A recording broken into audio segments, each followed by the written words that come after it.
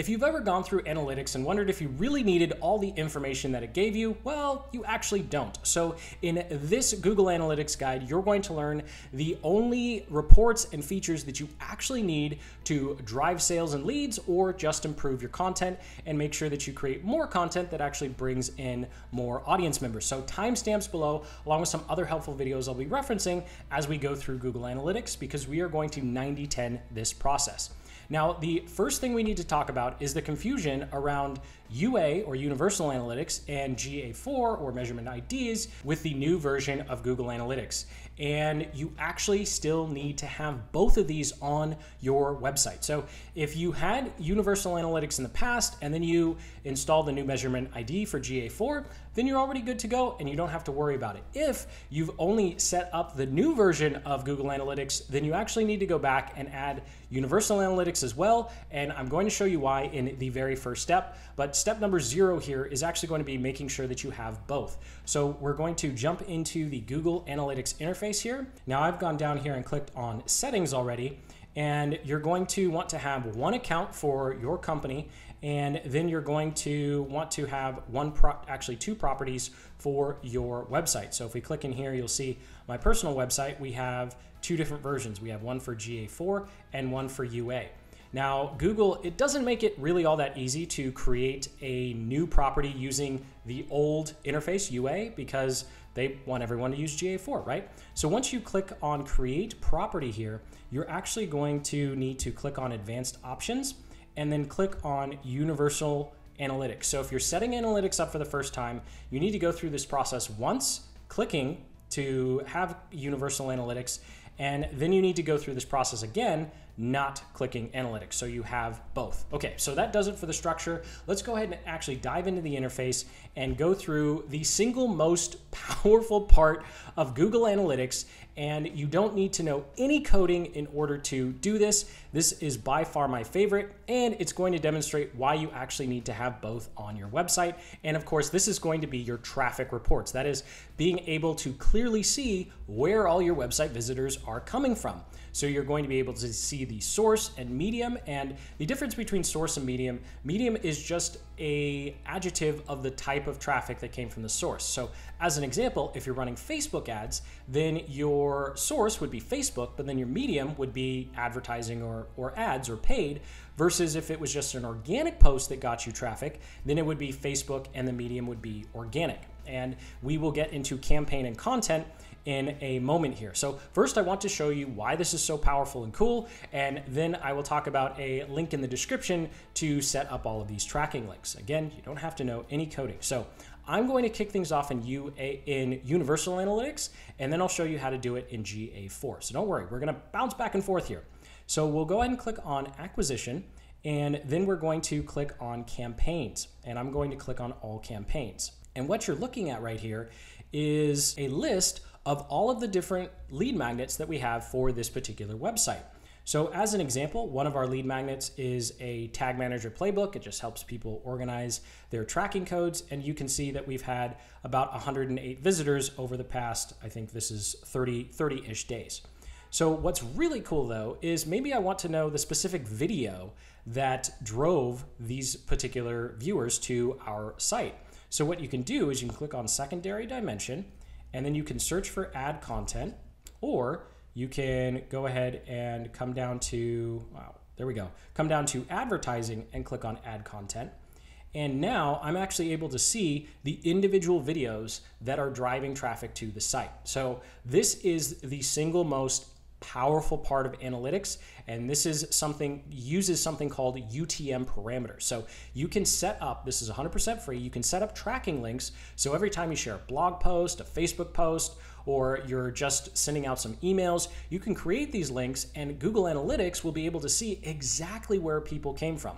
So I will link up in the cards and the description to a full-blown tutorial that goes A to Z and everything in between to setting up these links. This is something that I highly recommend you do right after you watch this video, because the rest of the reports you actually won't have to set up, but this is the one thing that you're actually going to have to do some extra work with. Now, the reason that you have to have Universal Analytics is because the new version of GA4 does not allow you to do this.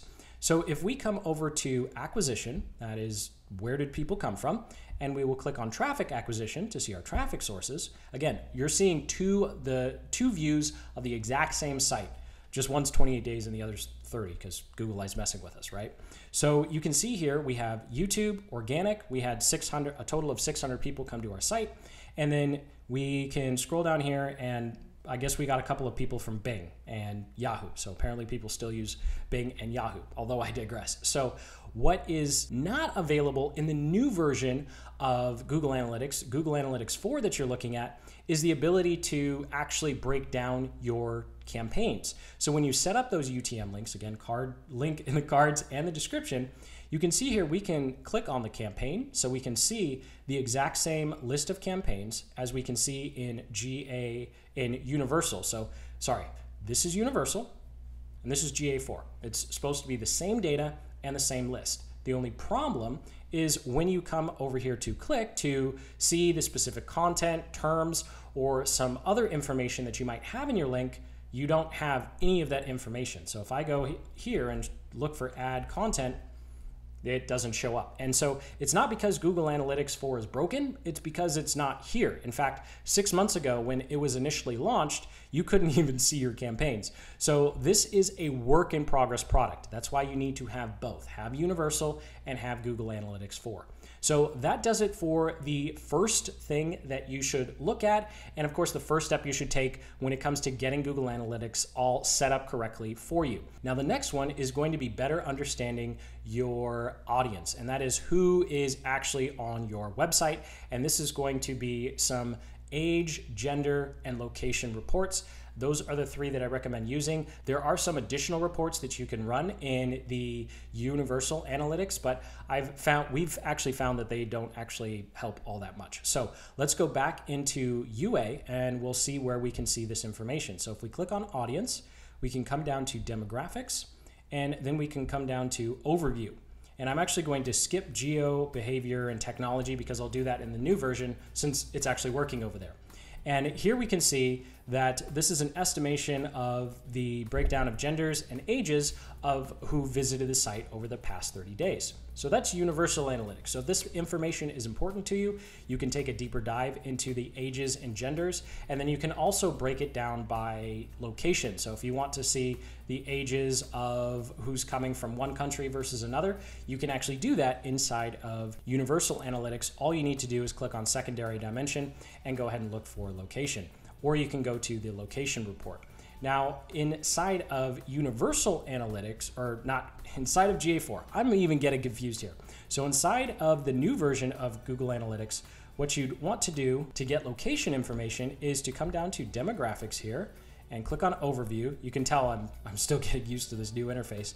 And you'll be able to see a breakdown of countries and cities of where people are physically located when they visited your site, unless they're using a VPN, in which case the information is probably useless. Although that's probably a small percentage of the people visiting your site. But you can see here, gender and interests and age don't show up at all. So it's not because Google Analytics 4 isn't working, it's just not collecting that information. And if we go back to UA, you can see that it's being collected in the old version, but it's not being collected in the new one. So again, this is why you need to have both, which of course is really annoying because you have to go back and forth. You can tell that Google Analytics 4 will eventually have this information because if we click on demographic details and come over to the table down here, we'll actually in the future be able to add something like gender, and then we'll be able to have that breakdown that we have in Universal. Although right now you can see no data is available. So go ahead and use Universal Analytics for age and gender location or information, and then go ahead and use GA for the new version of analytics for your location information. You can also come down here to tech and look at different devices and web browsers, but this is an example of information that's nice to know, but is not actually going to push your business or content forward, because we all know our content needs to look good on a desktop and it needs to look awesome and load fast on mobile. You don't need analytics to tell you that. So now that we know who approximately is visiting our site and where they're visiting it from, now it's time to take a look at the behavior. What are they actually doing on our site?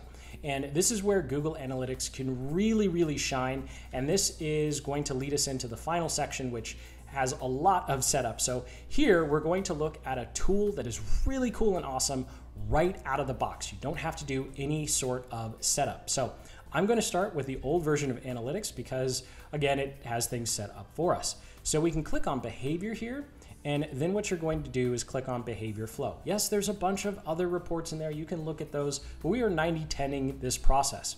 So what we're looking at here, first of all, these white boxes aren't actual pages. The green is where the pages are. So this is just telling me the link that someone clicked, and this is where UTM links are helpful. But go ahead and ignore these white boxes for now and just focus on the green one. So what this is showing us is the first page someone hits when they come to our website, because obviously not everyone comes to our website through our homepage. You'll link, across the web to a landing page, to a specific blog post. And so what this is telling us is our most popular pages. And then it's also telling us what people do after they come to that page. So as an example here, our second green box is actually a collection of 35 pages. So all you need to do to actually be able to see the group is click on group details, and then you'll be able to see the individual URLs. But with such little traffic between those, what this does help us with is understanding, okay, on average, when someone comes to our website and they've gone through our blog posts, which is this grouping of 35 different blog posts, what did they do next? And so this is really helpful in understanding, okay, well, maybe we should have more links to the product page in our blog post, or maybe we need to have more links to the content page or our courses. And so this can kind of help you understand where people are trying to go on your site. And then you can make it super easy by just including a link to wherever the average number of people want to go next after visiting a page. So as an example here, another example here, I'm saying example a lot. So as another example here, you can see we have our Tag Manager playbook, what we talked about with the campaigns.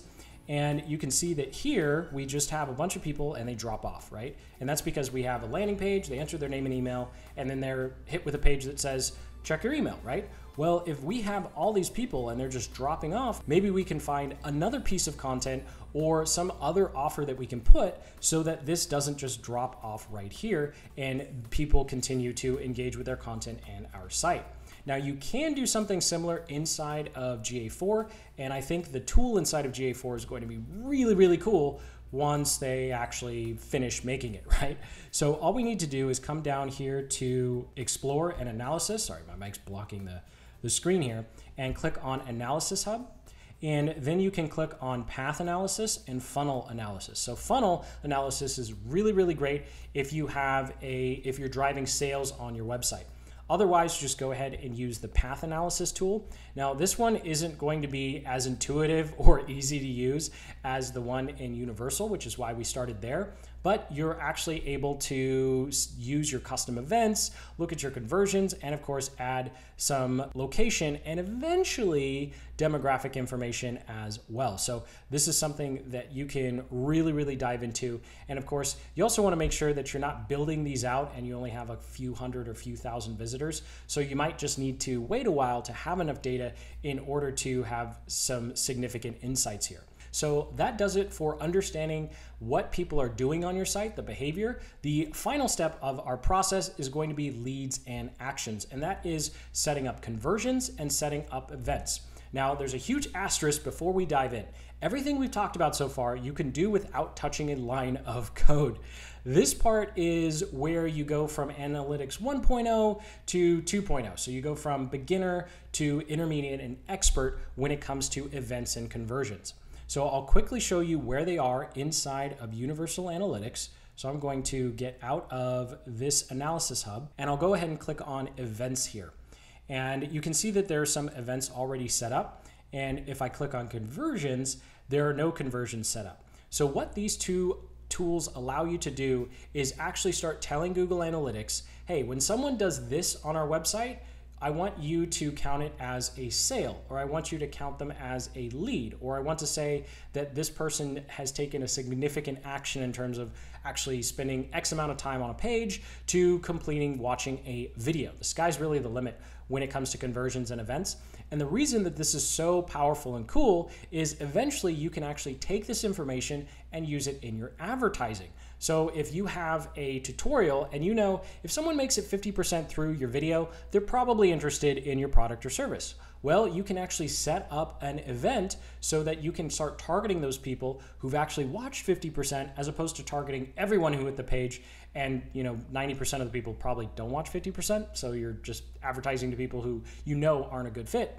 But thanks to the power of analytics, you're going to be able to really dive into exactly what people are doing and of course be really, really spot on with your marketing. Now, of course, the downside is you have to get into your data layer and there's a lot of intricacies. So I recommend checking out Measure School and Analytics Mania. Those two channels have really great videos on exactly how to dive into your data layer, whether you're on a WordPress site or a different kind of site, and start to set these up. Or you can just go over to Upwork and find an expert to do it for you. Either way, I will link up in the description to their channels and some recommended videos to take a deeper dive. Because even if you want to hire someone else, you at least need to know what you need to ask for and what they're going to be doing to your analytics and website. So thank you so much for watching. Sincerely hope you got some value out of this video. And most importantly, you feel a lot more comfortable with analytics and a lot more comfortable ignoring a lot of the information in there, because it's just not going to be helpful when it comes to driving more leads and sales or just figuring out what kind of content